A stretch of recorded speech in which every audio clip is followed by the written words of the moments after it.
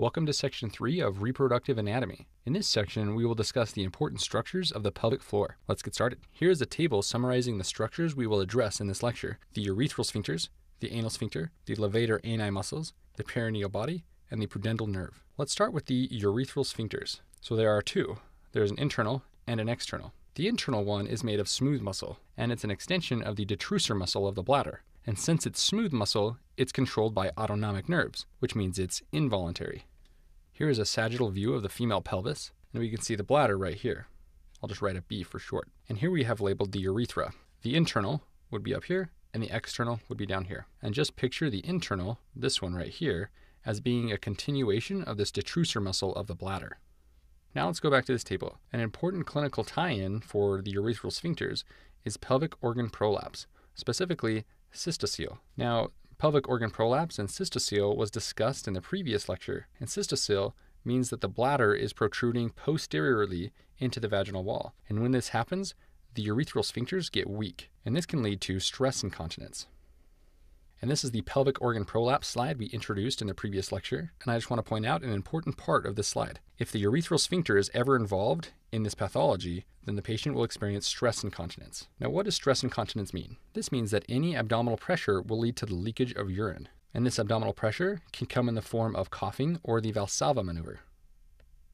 Looking at our image for pelvic organ prolapse, notice that if the bladder presses into the vaginal wall, the internal urethral sphincter can be disrupted. So right here we have the cystocele, and the bladder, right here, is pushing posteriorly into the wall of the vagina, and this will disrupt the internal urethral sphincter.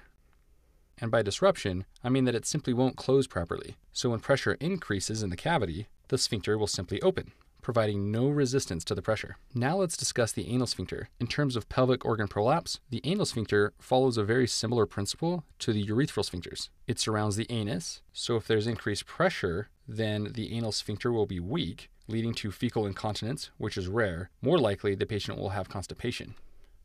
The top right image demonstrates a rectocele. When the rectum pushes anteriorly, like this, bulging into the posterior vaginal wall, the patient may experience constipation. In fact, sometimes patients find that they need to place their finger in the vagina and push backward against the posterior vaginal wall in order to release the stool. And as mentioned on the previous slide, a rectocele can also lead to a weak anal sphincter, leading to fecal incontinence. However, it's much more likely that the patient will experience constipation.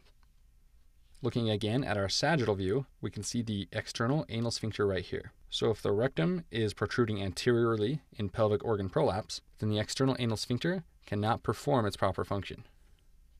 Now here is an inferior view of the pelvis. Notice we have the external anal sphincter labeled right here. And if there's rectocele, pelvic organ prolapse, then this sphincter will be weak. Now let's do a question to apply what you've learned so far. A 78-year-old female has been experiencing unintentional loss of stool. She is diagnosed with pelvic organ prolapse. Is the anterior or posterior wall of the vaginal canal more likely to collapse inward during the Valsalva maneuver? And what sphincter is most likely dysfunctional? Now recall that in pelvic organ prolapse, increased abdominal pressure can disrupt important sphincters. And the sphincters you should be thinking about are the urethral sphincters and the anal sphincter. And we're told that she has unintentional loss of stool, so fecal incontinence, which makes us think that the anal sphincter is what's disrupted. So that answers the second part of the question. The first part of the question asks, is the anterior or the posterior wall of the vaginal canal more likely to collapse inward during this increased abdominal pressure or Valsalva? Well, we know that the rectum is located posteriorly to the vaginal canal, so it's the posterior part that's collapsing inward. Once again, this shows rectocele, so it's the posterior vaginal wall that's collapsing inward. And what's likely dysfunctional is this anal sphincter. Now let's talk about the levator ani muscles. These are located on the pelvic floor, and they support the pelvic organs. And since they support the pelvic organs, if there's damage or weakness, this can lead to pelvic organ prolapse.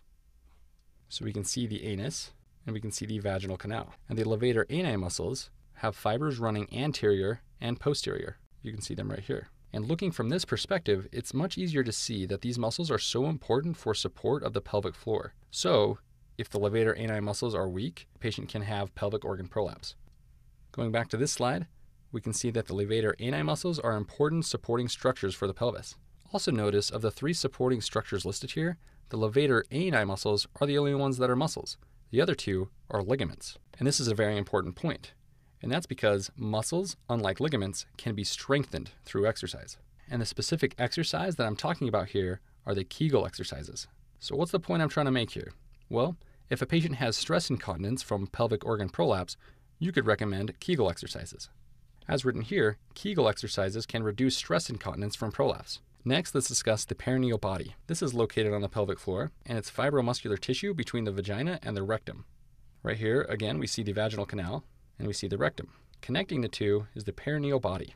Now, what's so significant about this area? Well, during an episiotomy, the doctor can transect this area. And an episiotomy is a way to increase the size of the vaginal canal to allow for passage of the infant. So this fibromuscular tissue right here can be cut.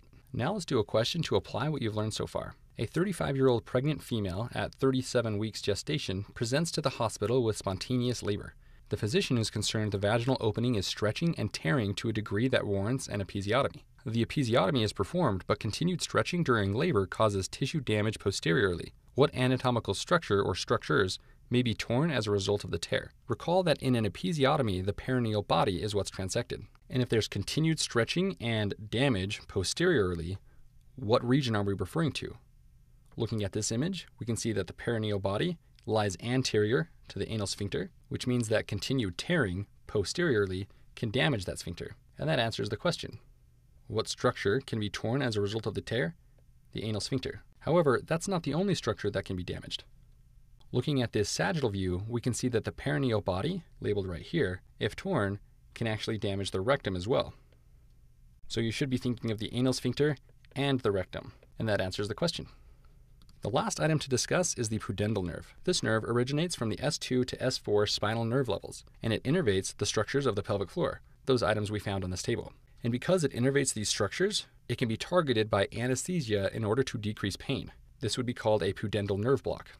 Notice this image highlights the pudendal nerve. Notice that it reaches down and clearly innervates the pelvic floor. For this reason, the pudendal nerve can be anesthetized for pelvic procedures. And this is called a perineal nerve block or a pudendal nerve block. So from this table, we've talked about everything you need to know about the pelvic floor in order to rock the boards. So that concludes this section.